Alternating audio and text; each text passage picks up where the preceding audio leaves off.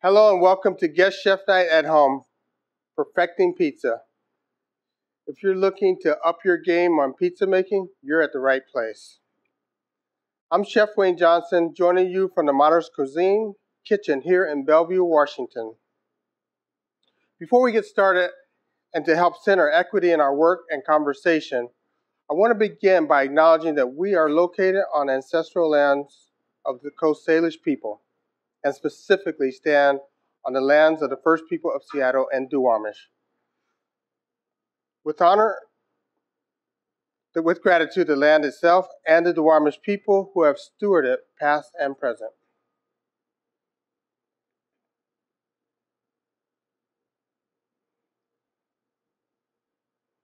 For nearly 30 years, Fair Start has been transforming lives, disrupting poverty, and nourishing communities through food, life skills, and job training. Last March, about a year ago, when COVID hit, we transformed our kitchens and redeployed our staff to made sure our community did not go hungry. To date, we have produced over 3 million meals. 3 million meals. While doing that, we are supporting our students and grads through virtual job training, case management, wraparound services to help provide pathways for economic stability. Our work may look a little different right now, but we know how important our programs are for sustaining and transforming lives. Our students and grads cannot be here with us in the kitchen tonight, but many of them will be joining us virtually. We are so excited to be with you for this virtual version of Guest Chef Night that supports our local chefs and restaurants, creates community, and yes, we're going to have fun. We're going to have a ton of fun tonight making pizza. I want you to know this event is completely free, but we welcome your donations. If you want to support, visit bearstart.org and support the mission. All COVID safety protocols will be in place. You'll see me most of the evening masked. I'm socially distanced from our guest chef. Our guest chef is socially distanced from the camera crew, who is also masked. As a matter of fact, everybody within the facility will be masked. We take our health and our safety seriously, and I hope you do too. Tonight it's my privilege to be in the kitchen with Chef Francisco of the renowned Modernist Cuisine, which is always on the front lines of food innovation. We provided on our website a shopping list for those folks who want to practice alongside of us. If you have questions tonight, please put them in the chat, and our team will try to answer as many as we can. Now, let's make pizza.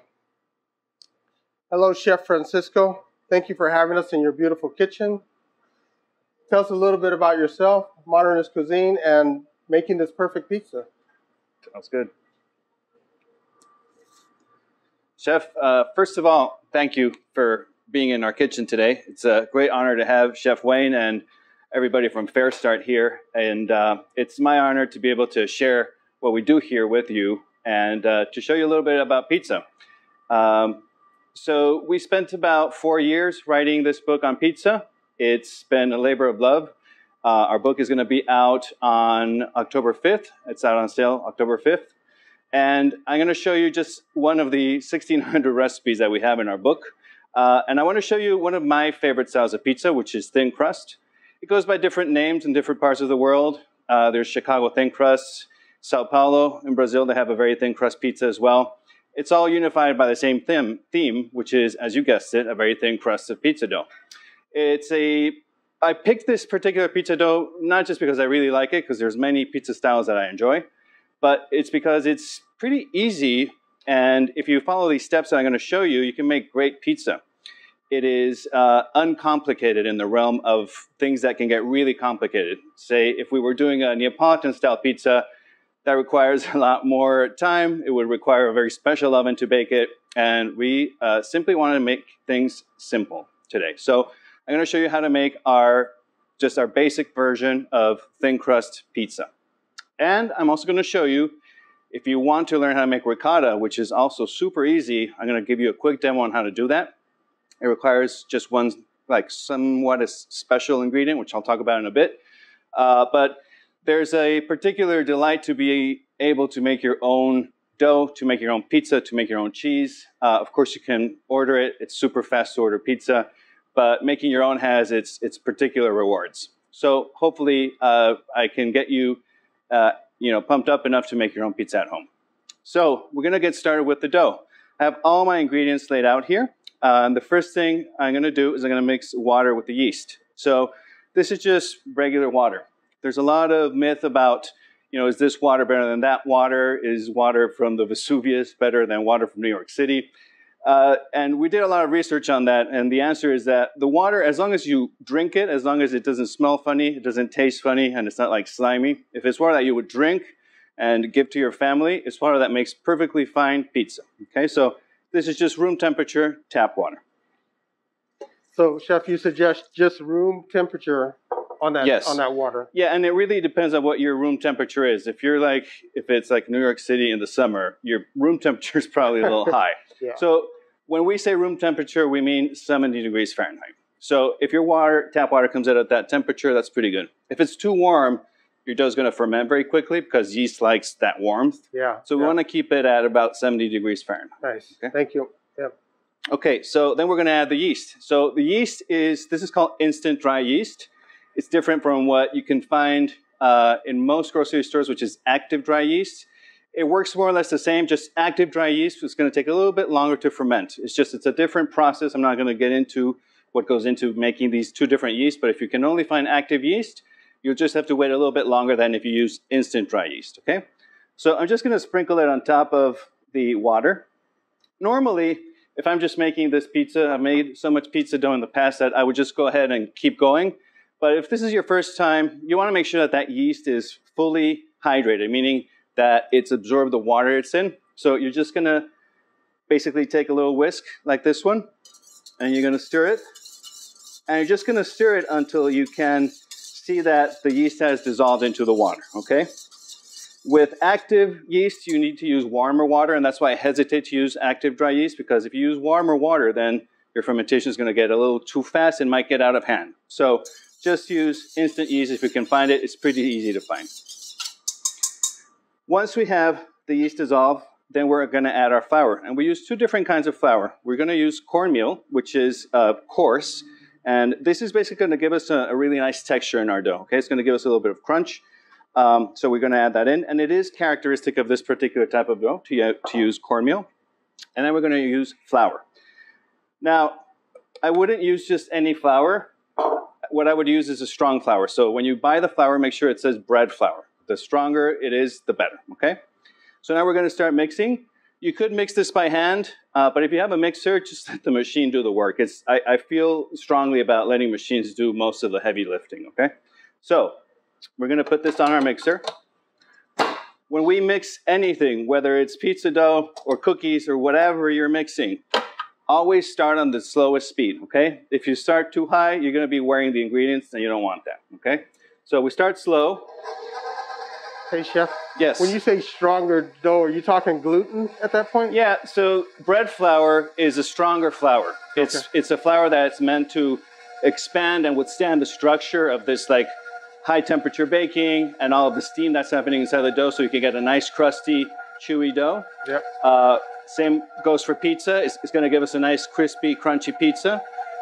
Weaker flours are good for like cookies, or if you want to make pie dough, something that needs to be more tender, okay? Got it. But with pizza and bread, we need a stronger flour. And it does translate into gluten.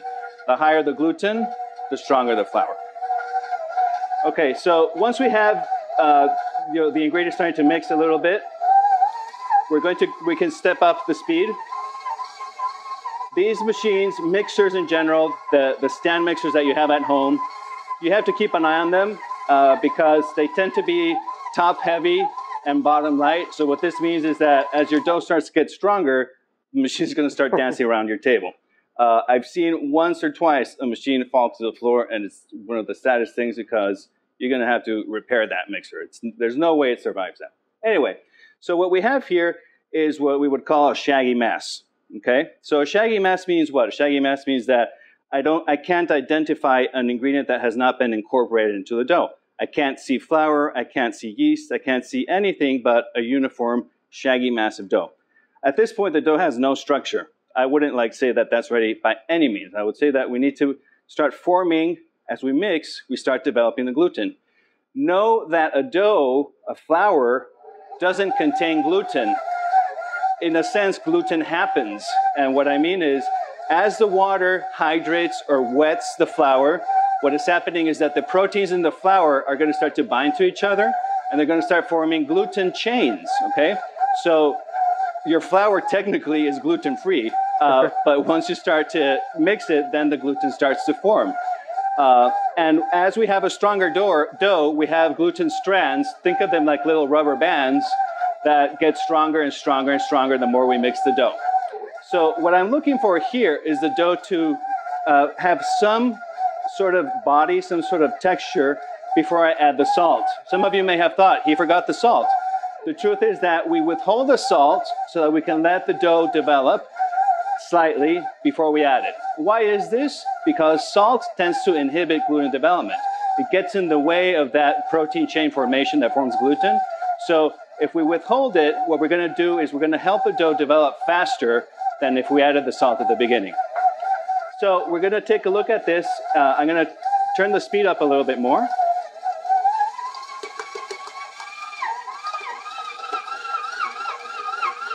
Oh yeah, you're about ready to have a dancing mixer there. Yeah, I mean, and because this dough is what I would consider a dry dough, meaning it doesn't have a ton of water, it will have more of an impact on the mixer. It'll really push the mixer around.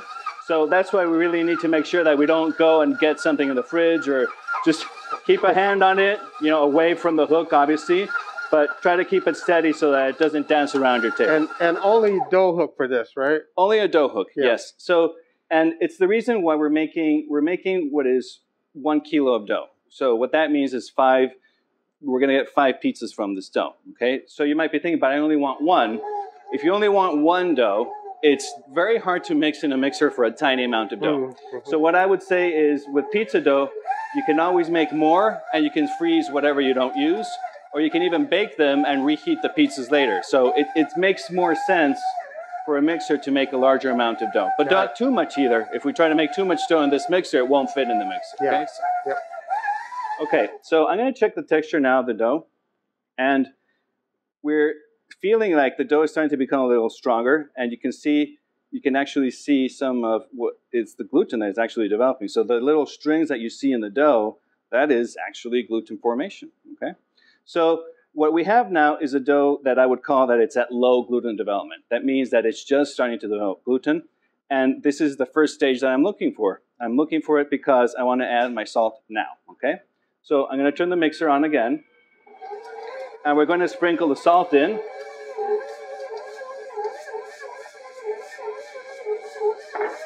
Okay, and the salt is slowly going to incorporate into the dough. And as that happens, we're going to turn our speed up. And just go as high as your mixer can handle, okay? But again, don't step too far away from your mixer. So I know we have some people that actually have the recipe at home, but how much water and flour did you? This is, so basically it's for every 100 grams of flour, I have 66 grams of water. So it's 66% hydration. So that means that there's, it's what I would call a low hydration dough, as I said earlier, which is it's a lower amount of water. It also means that for the folks at home who have trouble handling dough, this is a very easy dough to handle, okay? Nice. The wetter a dough gets, it just becomes harder and harder to mix, and it gets harder to handle as well. So the stage I'm looking for here is called, in baker's terms, is called full gluten development. What that means to you is that this is a dough that's become the strongest it possibly can get. The gluten has reached its full development, so I'm going to have a very strong dough. How do I know when I reach that point? There's a couple of things you can do. The first is you can listen to what's happening in the bowl. The dough makes this slapping sound as it starts to mix on the dough. And I'm starting to hear it now. So that's my first clue, is I'm listening to that.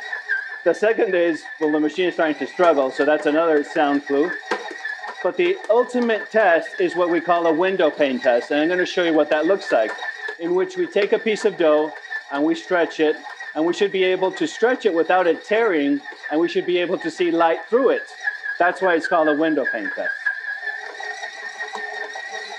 So this dough will take about 5 minutes total once we've added the salt to reach that stage.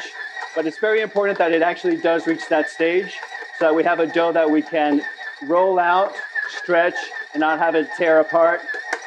We need to make sure that the toppings on top of it are going to sit nicely and not rip through it. So very important that you really mind how you're developing this dough and how it's mixing and that it does reach that stage.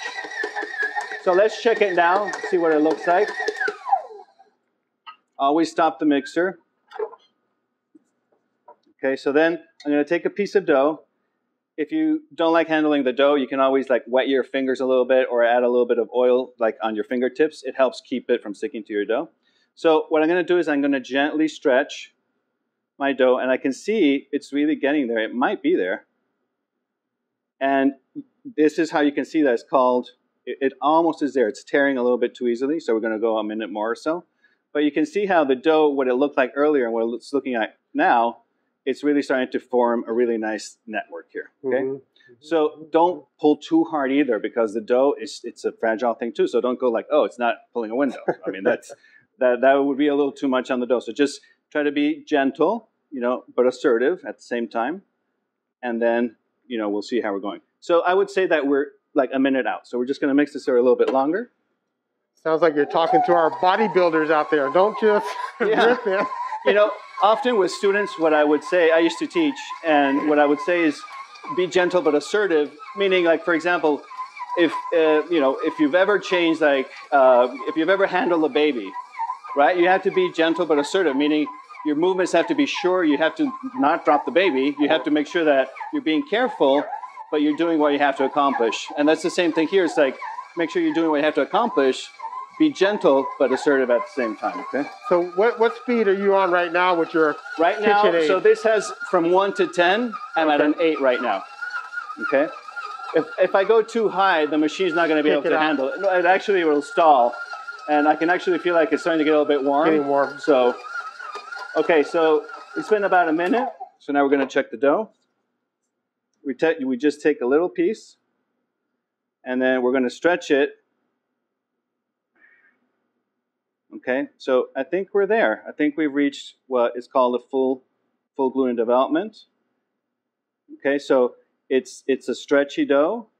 I can see light through it, right? Maybe you can see it from the camera, but it's holding what is called a window pane, okay? So at this point, we're done mixing our dough. And that is the ultimate test for deciding whether it has already reached full gluten development or not. So the next thing we need to do, because this dough has been like hammered in the mixer, is we need to let it rest and we need to let it cool down a bit. So for that, you can do it on your same work table, but for practical purposes here, what I'm going to do is I'm going to put it on a tray and set it aside, because this gives me more room to do things that I need to do on this table. So we basically take the dough out. Before you take the dough out, make sure you flour the surface you're going to put it on. You can use the same flour you used to mix the dough, or you can use semolina. I like to use semolina because it's a slightly larger grit than regular flour. So what that means is that it helps prevent sticking a lot better than regular flour does. Regular flour has such small particle size that it tends to absorb water a lot. Or semolina, a little bit bigger, it's more like ball bearings, think of it like that. And so we use it for many things, including stretching our dough, but also for resting on the table. So don't just plop it down like that. What you want to do is you want to create a smooth surface with your dough. So I like to basically tuck it in underneath with my hands to form a smooth ball. Okay. And once I have a smooth ball, then now I can rest this dough. I'm going to rest this dough for 20 minutes covered, okay? Now, part of what I like to do is I like to talk to people about if you can avoid using plastic wrap, do that, because plastic wrap is single use and it's going to be in a landfill for centuries. So I like to use these compostable plastic bags. It's a clean bag that we use to line our compostable cans. but it's something that we can reuse, and we can reuse and reuse and reuse. And once it's ripped or torn or what have you, it goes right in the compost, and it's not going to go into a landfill. Okay, so we keep it covered like this. You can set a timer for 20 minutes so that you don't forget about it. And in 20 minutes, what we're going to do is we're going to divide it. We're going to cut it into smaller pieces, and we're going to shape smaller balls. This would make a huge pizza. So we want to make smaller pizzas that you can bake in your home. That's fantastic. And I love the way, I think it's important for people to understand why you actually roll that into a nice smooth ball as it rests. Yes. This is going to allow you to, when you come to dividing it, to have something smooth to shape after that, right? If you have a dough that is all misformed and it's got all these, nooks and crannies and bumps, it's going to be harder to form a nice smooth dough disc. Okay. So while you wait for this, there's a couple things you can do. And what we're going to do is we're going to make ricotta cheese, because what we're making is a 4-cheese pizza. Is one of my favorite pizzas. There's no tomato sauce in here, and we're going to make ricotta, which is one of the easiest things you will ever see. So. With that said, people get a little afraid about making cheese, so this might be good. Yeah. This might be good. Yeah, I mean, we're using an ingredient. It's a special ingredient. It's called citric acid. Yeah. But you can also use lemon juice. You'd have to use different proportions. You need a larger amount. But citric acid is something you could buy at any vitamin shop or any of the nutritional supplements. You could just buy. It's basically it is like concentrated lemon juice. Basically, is what it is. There's nothing to worry about. Citric acid may sound like something that you don't want to eat, but it's vitamin C. It comes straight from lemons. It's just a purified form of lemon juice. Okay. So for that, we're going to just make a little bit of room here.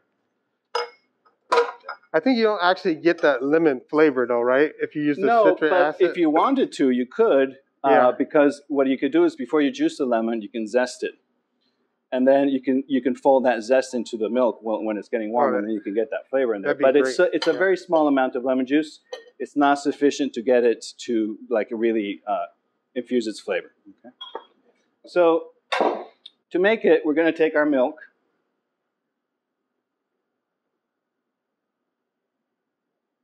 Okay.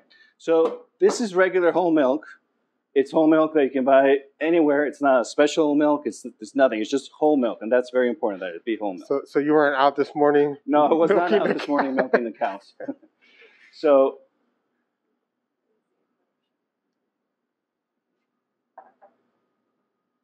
what we're going to do is we're going to get this milk. We need to get it to about 200 degrees Fahrenheit. So it's easy enough to do. We're just going to bring it up here. You just have to keep an eye on it. The biggest thing is to not get it above that temperature. But once we reach that temperature, what we're going to do is we're going to add the citric acid. And it's almost like a magic trick, because in your eyes, those curds are going to start to form. Okay? It's basically what it's doing is it's coagulating the protein. The protein in milk is called casein. Mm-hmm. And when you add an acid to it, it's going to curdle. Okay? So that's why when you see curdled milk, that's what's happening. So I think this is like one of those things with the mixer. If you put milk on the stove, you don't want to walk away. Because oh boy. It's definitely something that you need to stick around for, because if your milk boils over, you're going to have a mess on your hands. Yes, okay? sir. So use a thermometer. I mean, I think that, that's if you have a candy thermometer, or if you have a digital, it's even better.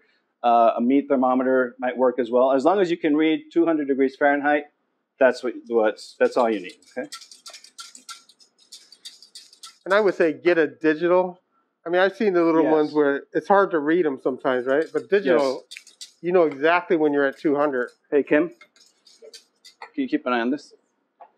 Okay, so while she does that, I would like to also explain, we have all of our ingredients in our recipe in volume, but I highly, highly recommend that you use a scale, because we're also going to provide the recipe in metric. Yep. But a scale is going to give you precision. And it may not matter with ingredients like water and flour, but when you're weighing out salt and yeast, these are very small amounts. And if you measure them in volume, going too high or too low can have an impact. So this is like $20 worth. It's not, I mean, between this and the thermometer, you're going to spend $40. Right. But you're going to guarantee success, and that's very important. Okay? So me for making this, I don't measure volume. I provide those measures so that people can do it at home, but I always use the scale. Well, and these two items you're going to use for a bunch of other things in your kitchen. Yeah, it's not just for making pizza. If you're cooking a turkey, you want to know if it's fully cooked. Right. If you're making a pie, you know, these things, it's better to have it in weight for precision purposes. Yeah. So our milk is almost there. You can do this with other milks too. You can do it with goat's milk if you wanted to. And you can use like fancy, like non-homogenized milk as well, and it works as well. I mean, it's as long as it's home milk, it's going to work. Okay. And this is the citric acid. It's little fine crystals. It almost looks like salt. But if you were to taste this, this is what they add to like Sour Patch candies and all those kinds. It's like they mix it with sugar, but it's like a small amount to give you that acidity. It's just basically concentrated acid. Okay, so thank you, Kim. So if we could get the camera to look inside this pot, it happens very quickly. So it's reached 200 degrees Fahrenheit, and I'm literally just going to drop this in here. All at once, just dump it in. One shot. And I'm going to stop whisking so you can see. But the curds have already formed. They're already starting. I see that. You can see how it's the water, what is the liquid part of milk, separates out. Even on your whisk there. Even on the whisk, you can see it here. Yep. And so we let this sit for a few minutes. We don't need to wait too long, but you can wait like up to 10 minutes. And then once that time is up, what we have here is we have a cheesecloth, and it has that name for a reason, and it's used for draining cheese. It's a very fine mesh cloth that is food safe. And then what we do is we're going to basically spoon this out, put it in here, and we can season it after the fact, with salt. You don't have to. You can always sprinkle salt on top of it if you wanted to, but it's also a good idea to season it beforehand when it's all together, okay? So don't stir it too much right now. The more you stir it after it's congealed, after it's coagulated, the protein, I'm sorry, the smaller grain you're going to have. So you want it to be like a smooth, creamy ricotta. Yeah. The more you stir it, the less creamier it's going to be. So, and just be patient. You can, I would set a timer also, just to make sure that you can come back to it. Because you're not trying to make cottage cheese you want a nice smooth. You want a nice smooth, ricotta, like something you would put inside a cannoli. Yeah. Okay. Yeah. All right. So we're going to take a quick break right now. And when we come back, the ricotta is going to be ready. And Chef Wayne has a few words for you. Thank you, Chef Francisco. That was great. Learned a lot about dough and ricotta cheese. We're going to take a short break in the kitchen so you can learn more about Fair Start Youth and Youth Adult Barista Program. One of our key partners that is also well known for pizza, Mod Pizza. So I'm going to go ahead and let Omar explain it to you. I was homeless, couch surfing, and it made it hard to kind of have stability in my life. I decided to apply for the Fair Start Barista Program. And the next day, I believe, I was reached back out to and they said I was accepted. When I started Fair Start, it gave me that punch to like, ooh, I'm gonna make it big and I'm gonna do something greater with my life. When Omar first came in the program, he was a little quiet at first, but then once we really got to know him, he was not quiet at all. He actually showed up with such confidence and such swagger at work that it was just really a joy to work with him. So after the program, it was like a couple of months trying to find out what I was gonna do next, and someone from the Fair Start team gave me an opportunity to start an internship for Mod Pizza. I found a lot of fun in this new activity, this new thing that was motivating for me. More than that, I felt like I was a part of something bigger yet again. Fair Start's been partnering with Mod for a couple years now. Students who graduate one of our youth or young adult programs and even our adult programs can be placed into internships directly with Mod employees where they're working side by side and really learning the skills. At the end of that internship program, they are granted an interview. If everything works out, they're going to be a Mod team member. Ply out, ply out.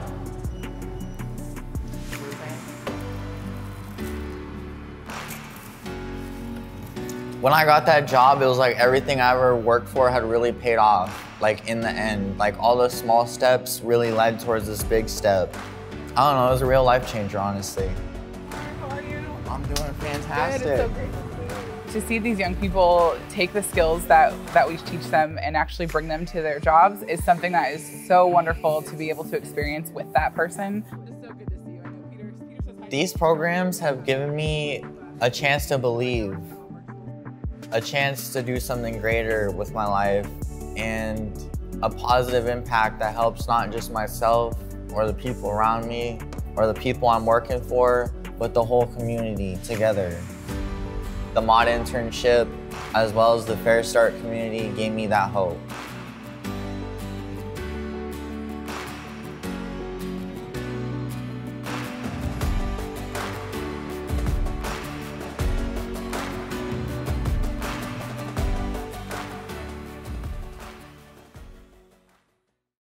Welcome back. I am so proud to be part of Fair Start. Hats off to our programs team. A big thank you to Mod Pizza for working with us to create pathways out of poverty and homelessness. And congrats to Omar. That is a great story, and we look to follow that success as you move on through your journey.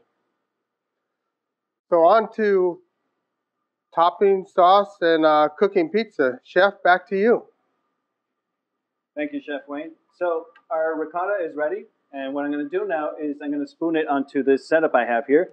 It's simply a bowl with, I have a strainer underneath it, and I have a cheesecloth, and I'm just going to spoon it out. And I'm going to use a regular spoon. You know, some of you might think, why don't you use a slotted spoon with holes? The challenge with that is that sometimes the ricotta will go through the holes, and you're going to lose some of it. By using a spoon like this, I'm really just spooning the surface, and you can tilt your spoon a bit, but that's what the cheesecloth is for, to get rid of any excess moisture. You can see how delicious that looks. And it's warm, and you know, if you've never had warm ricotta, here's what you should do. You have a piece of sourdough bread, toast it, make ricotta, put it on top, sprinkle a little salt, a little olive oil, a little zest of lemon. It's one of the best treats you'll ever have. So, highly recommended. It didn't take that long to make this. Didn't take a lot of effort. You just need to procure that acid to basically coagulate the casein in the milk, and you're good to go. Sounds like you just created a little appetizer before pizza time. I mean, that's what I call that a chef snack. It's something that you make in your kitchen, you know, and it's a quick snack that you can make. It's something that really having warm ricotta it's a whole different experience from having just refrigerated cold ricotta. So that's it. You just let it drain, and this is ready for all intents and purposes. If you want to, you can season it now. I like to season it post, you know, like when I'm ready for it, so that I don't break it up too much. I like to let it sit like this, and then if I put it on a pizza, you can put some flake salt on top, or anything you put it on top, and it's good to go. So we're just going to put this aside for a second. So basically that was just the cost of some whole milk and a little bit of citric acid. That's it, and time, and that's all. Okay. So our dough is already, 20 minutes have gone by, and what we're going to do next is we're going to divide it. By this I mean we're going to make it into smaller pieces so that we can make 5 pizzas here. And this is another reason why you would need a scale. Because if you were to eyeball 5 equal pieces, you would get 5 different pizzas, I guarantee you. So by basically taking our piece of dough, I'm going to take some of our semolina, put it on our scale, take the dough, and we use a bench knife, which I'm not sure where the bench knife ended up. But basically what we're going to do is we're going to cut the dough into smaller pieces. It's escaped. So anyway, you can use a wheel cutter if you want. So we're going to cut our dough into 5 pieces. Do we have something more appropriate? So this is just a bowl scraper, a bench knife, and we're going to scale 200 pieces. That's actually one of my favorite tools in the kitchen. It's just basically you can use it for everything, even as a little screwdriver if you need to. tight in something. I'm not going to do the entire dough because that's going to take a while. But see, here I have exactly 200 grams of dough, and I'm going to do this 5 times. Now, I'm taking little pieces so I can add up to 200 grams. So what am I going to do? I usually like to put it underneath the dough, and then I weigh the rest of my dough. Got it. So what you're going to do at home is you're going to take your dough. Notice dough always has a smooth side, right? So this should be facing up, and then it has the rougher downside, okay? So we're going to form this into a ball. You can also take a little bit of flour, put it in your hands, and there's a couple of ways you can do this. You can do how I did the larger piece of dough, which is to basically tuck it under, right? This is, I think, the easiest way.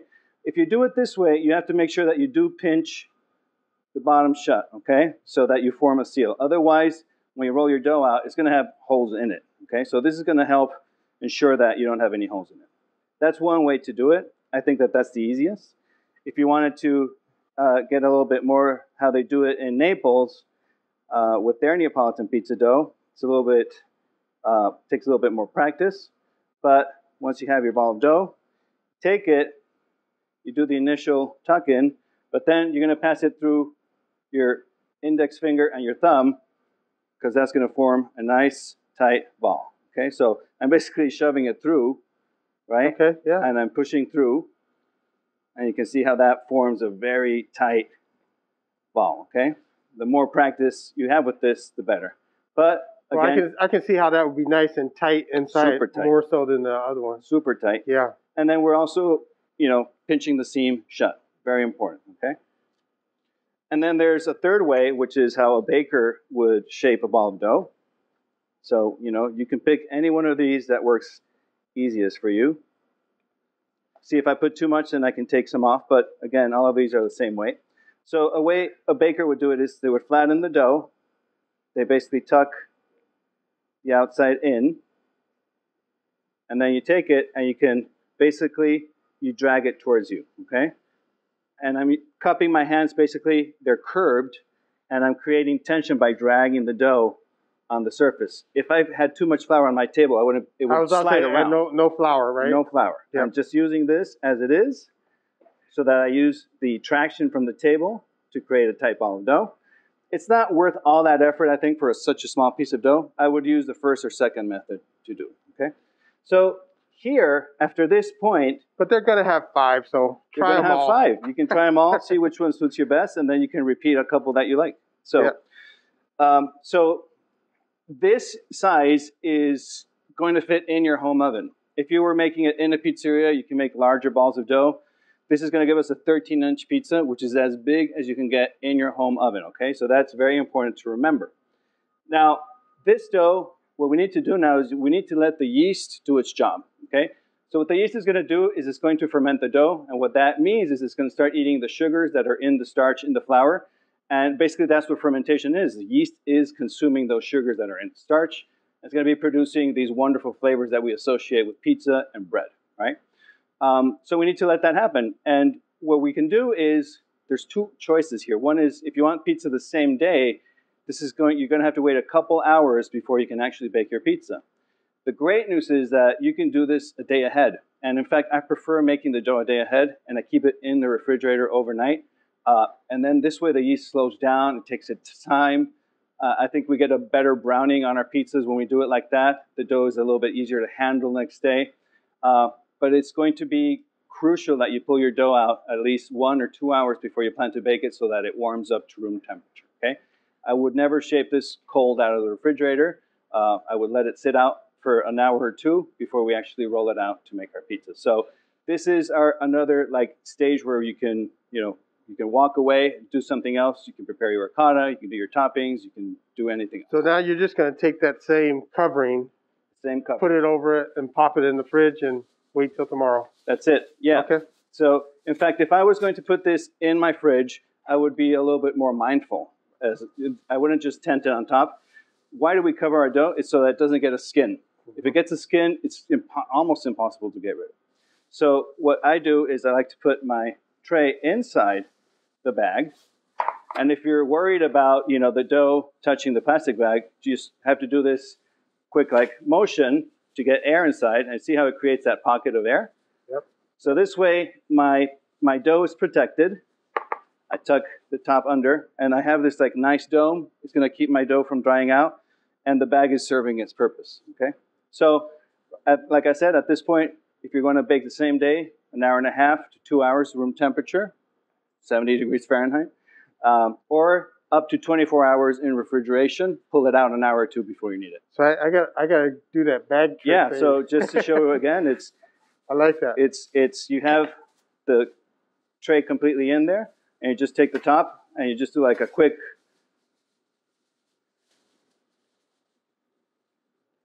And then I'm not even tying this because this could be a pain to untie later. So I'm just twisting it. Hey, really well. Tricks and tips, man. That's what it's cooking. 90% of cooking is that.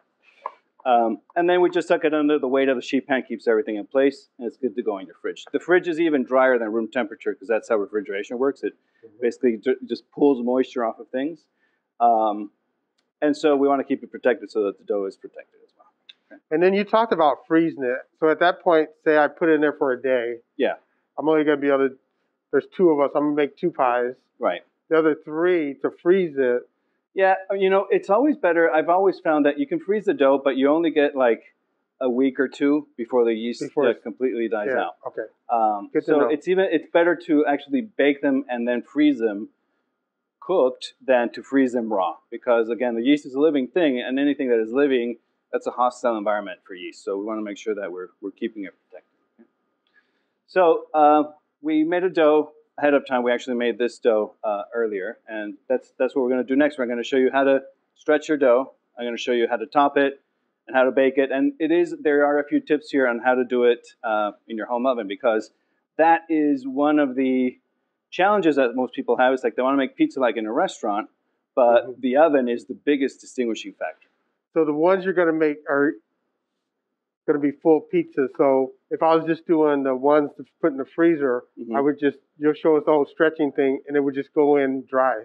Yeah, you would have to dock it. I mean, this is a dough that you have to, basically dock it with either a rolling docker or a fork, and then you bake it blind. And what I would do is I wouldn't bake it all the way. I would bake it until it's just cooked, but very little color, so that when I'm ready for it, take it out, put sauce, cheese, go in the oven, and finish it in the oven. Get the caramelization and exactly. Nice. Okay. Okay, so I can do that. Now we have this is our dough, and you can see the difference in size. By the way, you can see here, this is a dough that it's a very happy, well fermented dough. These are 200-gram balls of dough, and you can see the difference with what they look like prior to this stage, right? So that's pretty dramatic. That's a huge difference, right? But this is all the yeast. It's been happy. It's been consuming sugars. It's been eating. Little does it know that its end is near. But that's what it's doing its job, and that's what we incorporate into the dough for. Okay. So I like to work on wood. You can also do it on marble. Marble is really good for pizza. But most people might have like either a granite surface, or if you have a cutting board, it also works really well. But a couple of tips that I'm going to show you that are going to help you get your pizza like nice and even stretched. It doesn't have to be a perfect disc. It's not like we don't have to work on this perfection of a disc. It doesn't make a better pizza if it's got a perfect radius, right? So, but we want to get it round enough. So I'm going to show you how to do that. And I'm going to show you perhaps what is one of the biggest challenges that bakers at home have, which is how to get the pizza from the table to the oven without dropping it, but also into the oven without it making a mess and sliding all over the place. So let's get our dough stretched out first. So I have this cutting board here, and I have a ruler here. And I have a ruler next to me because I want to make sure that I'm getting to about the size that I'm looking for. And I'm looking for 13 inches, okay? If it's a little bit bigger, a little bit smaller, that's fine. But if it gets too big, it's going to be too thin, and there is such a thing as too thin of a thin crust pizza. But we don't want it too thick either because it's thin crust pizza. So we're going to just get a little bit of flour on our table, some semolina. This is something that you're going to shake off later, so don't worry if you put too much on top at first. It's not a big problem. We have this big brush here that we use, but you can also use like a pastry brush for cleaning it up. I'm going to put a little bit on top of my dough ball, and we're going to go straight here. And you can see that this is like, it's got all of these air bubbles inside. It's basically CO2, it's carbon dioxide, which is what the yeast has produced during fermentation. So we're going to pop those, right? This is a really nice dough. I'm initially going to use my fingers, right? So you saw that I flattened it. When I flattened it, I didn't go like this. I'm not playing a piano. I'm going like this, very gently, with the palms of my hand. No, but I see you going after the air bubbles and yeah, I'm kind of trying to push them around. I'm trying to push them around, and I'm doing this sort of like sawing, like seesaw motion. So it's basically like a gentle flattening of the dough. I'm also, you know, doing it a little bit faster, but if you were doing it slower, I'm basically trying to keep a nice round shape without really worrying too much about, you know, it being a perfect disc, okay? So if I have a ruler near me, I see where 13 inches is, and my goal is to get to about that size. So there's a couple of different rolling pins you can use. This one is very user-friendly. It's a little bit large, but the ones that have the handles on it, you know, they help you not have to use too much strength. And basically what you're using is your body weight, okay? So we get a little flour on top, and then I'm going to go back and forth. And you see how there's a bunch of bubbles on the surface here. And this is the reason why we're going to have to pop them. Because if we don't pop them, we're going to have these bubbles that are just getting bigger and bigger in the end. And that's why you're going to dock it? Yes. Okay. So I have an oval, as you can see. So then I'm going to turn this oval around. And I'm going to go in the other direction. And you can see how that oval is now a round piece of dough. The more I do this, the more the dough relaxes. So, because you can see how it recoils, right? That is the gluten. That's what gluten is doing. It's basically, it stretches, but it wants to pull back itself. So, we turn the dough over. You're going to do this a couple times.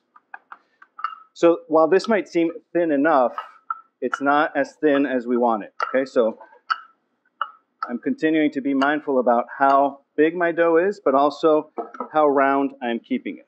Okay. You could stretch this dough by hand as well if you wanted to. The problem with stretching it by hand is that it's not going to be very even. You're always going to have like a thick rim on the outside, which if that's what you're looking for, that's fine. But it's going to be pretty dense because this is it's a pretty dense dough that it's not meant to have a rim crust. It's not like a New York style pizza. So we're going to go and try to get this as flat as possible. So what we have here is we're at 12 inches, 12 and a half. I'm going to go a little bit bigger. And you could go beyond 13. And the reason why I say that is because if you go beyond 13 and the dough pulls in, then you're good. Mm-hmm. Don't be shy with the flour, okay?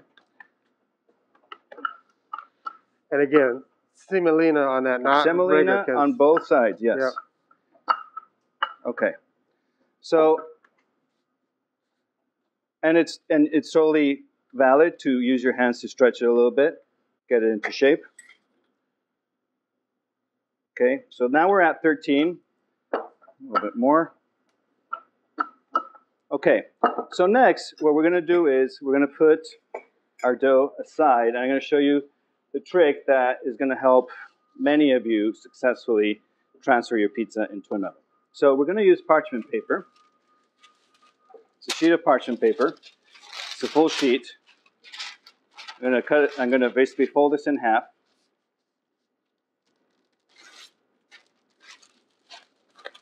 And then in half again. And then again.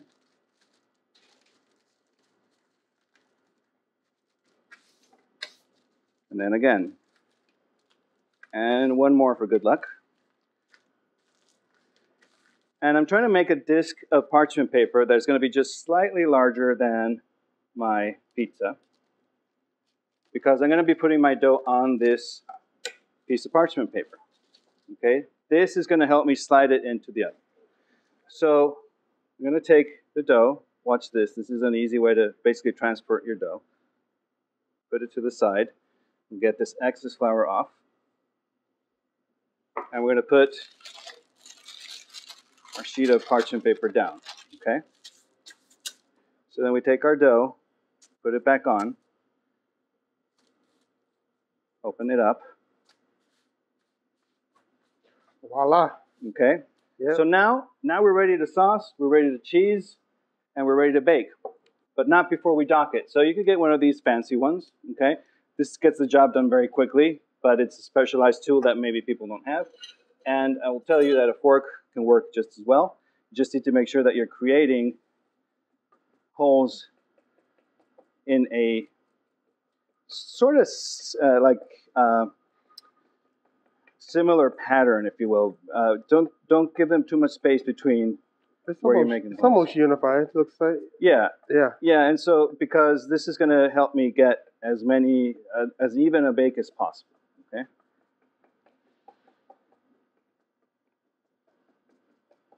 Okay, so now we're going to sauce. And you can use a spoon, you can use a rubber spatula if you wanted to. This is a cheese, it's called mascarpone, it's a cheese, but we're going to use it as a sauce. It's spreadable, it's pretty smooth. If you find like yours is a little too stiff, one thing you can do is you can just microwave it for a little bit to soften it, or you can mix it with a little bit of heavy cream. It's just to get this like saucy consistency from it. So we're not going to put too much on top, we're just going to go around. Okay, because this has a good amount of fat in it, so if we put too much on it, it's just going to like bubble over. So there's a couple things you can do. You can use the back of your spoon, which is fine, or you can use like a small offset spatula, as I am. What this is doing is it's going to ensure that I'm going to get a nice thin layer, because again, I'm not looking for a huge amount of sauce on this. I'm just looking for a thin layer. This is in the realm of what would be a pizza sauce. This is a pretty wet sauce.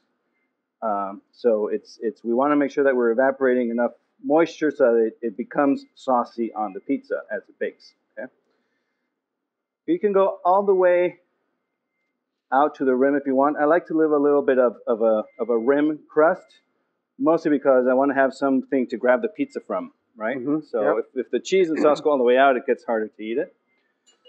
So next we're going to put what is called pizza cheese, or some people call it part skim mozzarella, but it's basically American mozzarella. This is very different from Italian mozzarella, which is the fresh mozzarella. It's a very different type of mozzarella, even though it's the original mozzarella. That's like stringier, it's whiter, it has a lot of moisture in it. This is the American version that is the lower moisture portion. And this cheese is actually going to brown and bubble, and it's going to get nice and crispy. So I mean, kind of the history of pizza never started out super saucy anyway, right? Yeah, I mean, and that's if you think of Neapolitan pizza, which is it's the original pizza. It's a very thin layer of sauce. It's a very, very thin layer of sauce. And we're also going to put Parmigiano on top. You can use there's a difference between Parmesan and Parmigiano. Okay, Parmigiano Reggiano is from Italy. And that's the stuff that is dried in the big wheels. It stays in the big wheels, 18 months, it's a different flavor. Parmesan is the American version that you get in the little shakers. If you want to use that one, it's fine too, but different flavor, different experience. And then we're going to put ricotta on top. And we're going to use a spoon, which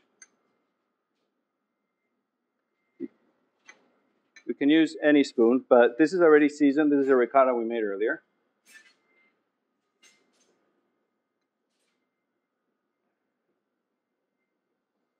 So you can take some, and you can just put it randomly on top of your pizza.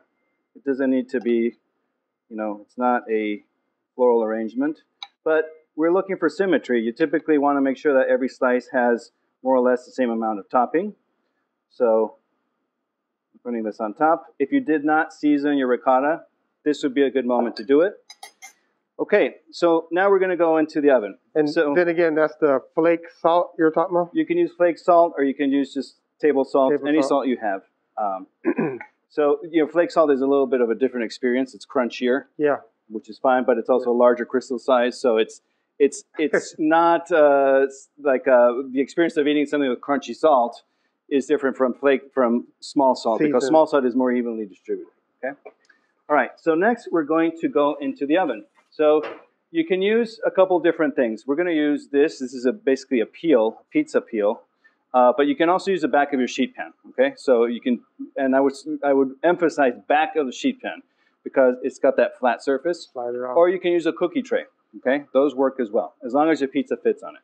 So this is why the parchment paper works so well, because we can easily just do this, and then we go into the oven. So we're going now into our oven. And I want you to see this setup. I have a baking steel here, and we're close to the top of the oven, okay? So I'm gonna bake this for 3 minutes. And what's your temperature, Chef, on that? Go as high as your oven can go, okay? So this one goes, the highest it goes is 525 degrees Fahrenheit. But that baking steel that's in there is instrumental at getting a crispy base on our pizza, okay? Because what it's gonna do is it's gonna give us that bottom heat. So it's gonna give us a crispy base, which is what thin crust should be, should have a crispy base. But I'm also close to the top of the oven because ovens are hottest on top. It's not like if you were baking a pound cake or a sponge cake at home or a pie where you want to go in the middle of the oven because that's where the more even temperature is. You want to go to the top where it's going to be hottest, okay? And so the baking steel, if you have a baking stone, you can use a baking stone as well. That helps. But a baking steel is far better. It's not just good for pizza. Baking steel is something that can be used for many things. It can be used for searing steaks. It can be used for cooking bacon. It has many purposes beyond pizza. So it's a heavier piece of equipment. It's metallic. It's a black, steel. So the idea with that steel is that it's going to basically absorb heat, radiate it right into your pizza. So it gets you, the pizza is going to get you, the result is going to be very similar to what you get in a pizzeria with having a home oven. Home ovens are notoriously bad at many things. They're supposed to fulfill so many needs that they didn't become good at any one single thing. So these little hacks help to make it better for making pizza, for example. So I set a timer. I set a timer because this pizza should bake about 6 minutes. So I set a timer for 3 minutes so that after 3 minutes, what I'm going to do is I'm going to spin my pizza around. The one thing you can do while you spin your pizza around is you can actually take the parchment paper off if you're worried about it burning or something. It could, if you have your broiler on, we want to avoid that from happening. The parchment paper was just really to help you ease your pizza into your oven. And it's so thin that it's not going to affect how it bakes at the bottom of the pizza, okay? So it's good to keep an eye on it, check it out and see how it's doing. You want to make sure that it's not getting too dark on one side or the other. When your timer goes off, you're going to want to spin it because home ovens particularly bake very unevenly, okay? If you had a convection oven, it's a different story. Convection ovens, many people at home have convection ovens, which means you're going to have a fan that is going to be spinning in there. In that case, you don't have to worry tremendously about how many times you spin your pizza. But if you have an oven like this, which is a static oven, you're going to want to spin it every 3 minutes. I bake it for 6 to 7 minutes, so I like to check it at the first 3, spin it, check it after the last 3. It might be ready, it might not. If not, it goes back in for another minute to get it a little bit darker. I like darker colored, darker crusted pizzas. I like it to be crunchier. I don't necessarily like it to be burnt, although some people really like a really dark bake. So this is 3 minutes. So what I'm going to do now is I'm going to take it, and I'm going to basically slide the peel underneath the pizza. See, we're checking it. We're getting a nice color. I'm going to take the parchment paper off, and I'm going to just gently rotate it 180 degrees, okay? So 3 more minutes. 3 more minutes, and this should be ready to come out, okay? While our pizza's cooking, let me talk to you about our book here. So this is our newest book. It's called Modernist Pizza, and we worked on it for 4 years. It's the follow-up to our Modernist Bread book, which came out in 2017. So this will be out officially for sale on October 5th. 4 years of research, many different styles of pizza. It was the work of many people. There's 25 of us that work at Modernist Cuisine, but this took a lot of travel, took a lot of contributors. It was a heavily researched book. There's many different styles of pizza here, including our thin crust. Neapolitan, there's New York, there's deep dish, there's Chicago thin crust. There's every style that is worth being in a book is in this book. Roman, which has become very popular these days. So it's all here. It's 1,600 recipes. you know, not just of dough, of course, because there's not that many pizzas, but toppings, stuff you could put on top of your pizzas and so forth. So this is something that we can, you know, be super proud of here. And we have recipes that are for, you know, absolute beginners, like this one. But we also have recipes that are for people who already work in pizzeria. So it's not just for home pizza makers, it's for professionals as well. So there's a little bit, or a lot really, I mean, with 3 volumes for everybody in this book. And this on top here, this is the kitchen manual. So basically, all the recipes that are in the book are also in here. They're in here so that you can easily bring this into a kitchen. If you get tomato sauce, olive oil on it, the paper is like plastified, so it doesn't stain, so you can wipe it off easily. You don't have to bring your beautiful book into the kitchen. So October 5th is coming out. And then next year, next spring, I believe, the book is coming out in Spanish, Italian, German, and French. So we're getting close on our pizza here. It's 18 seconds, so I'm going to check it. And what I'm going to do is, for me, I would probably go 30 more seconds. You can see here, we have a nice browning on the outside. The cheese is nice and melted. It's bubbling. So we're going to go in for 30 more seconds. So, Chef, some recipes have like a little brush of olive oil around it. You can do that too. But, you know, for me, this cheese and the mascarpone has enough fat on it that the olive oil is almost like, this might be a little too much. Too much for it. If I was just doing like a tomato pie, that would be super nice on top of it, because you have the tomatoes, olive oil, maybe you put a little very thinly sliced garlic in there. Something that already is rich and fatty like this, I would hold back on the olive oil, but that's just me personally. All right, so let's bring this out.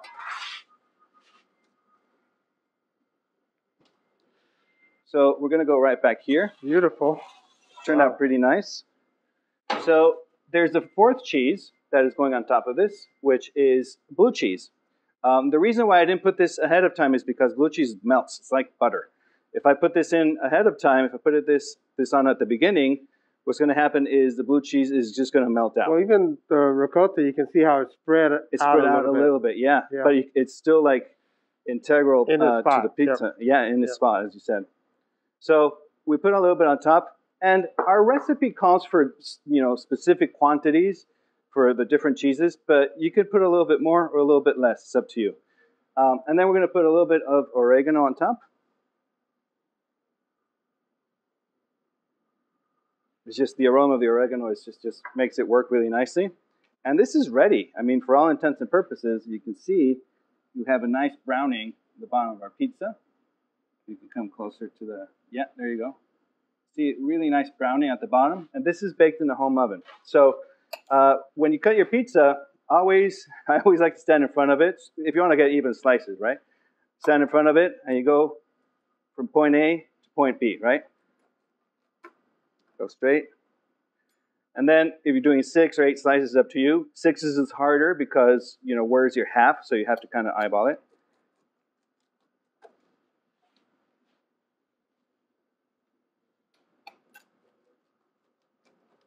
And that's it. That's your 4-cheese pizza. Very simple, very easy. Make at home. These are just the toppings that we recommend, but you could do sauce and cheese, and you know, you have 5 balls of dough. There's 5 different you know, possibilities for this. So I welcome you to make this pizza at home. Hopefully it's something that you can do. And if you have any questions, make sure to ask, and we'll be able to answer it hopefully as soon as possible. Thank you very much. That is beautiful, Chef. I mean, so glad I haven't had dinner yet. I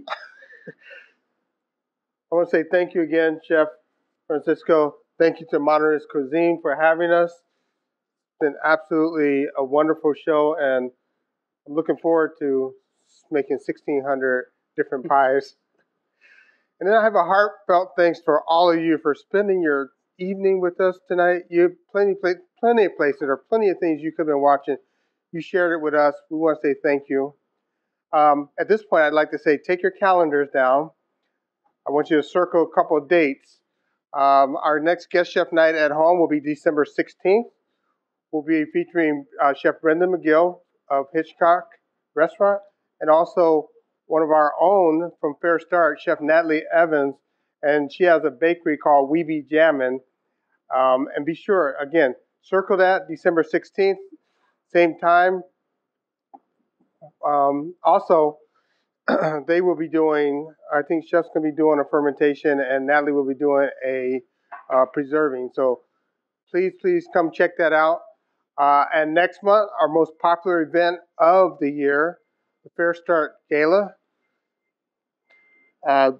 This is going to be a free live stream. We decided to go totally virtual, but it's going to give you a great opportunity. It's on Sunday, October 17th at 6 p.m. Pacific time. There's going to be opportunities to bid on exclusive live and silent auction items, a chance to engage with the chef partners, and a chance to donate to Fair Start. I've had a peek at a couple of the auction items. They're pretty cool. Sleepless in Seattle, there's a dinner there. There's also going to be a 16-person dinner at Cafe Juanita. So yeah, get on that, October 17th, 6 p.m. For more details, you can find that at fairstart.org. Finally, Fair Start we cannot do our work without the support of the entire community. If you can, donate, volunteer. We have volunteer opportunities, and or help just spread the word with your family, your friends, your co-workers about our work. Again, you can learn more about that as well at fairstart.org. Again, thank you, and have a good night.